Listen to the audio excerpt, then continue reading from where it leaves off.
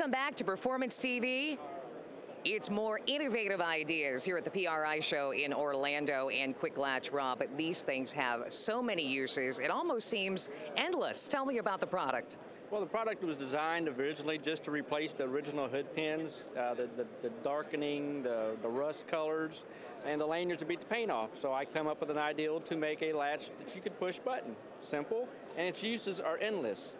Then a year later, we developed a small one to replace fasteners on race cars, your kitchen cabinets, anything. So yeah, you mentioned cabinets, you mentioned racing, and I think about all the cabinets in the trailers or motorhomes or whatever. Those things are breaking off. As a matter of fact, got one broke off in my trailer right now. I wouldn't have that problem if I had these. If you had that problem, you send it back to me, I'll give you another one. Guaranteed for life, made in the USA. Now, the big ones that you have, they're pretty strong. They hold about 2,000 pounds apiece of pressure.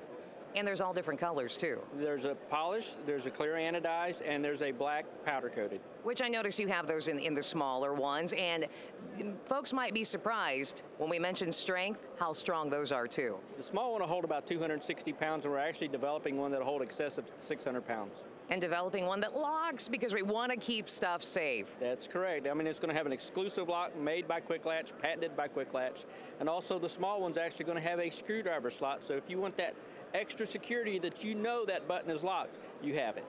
All right, folks want to find out more, how can they do so?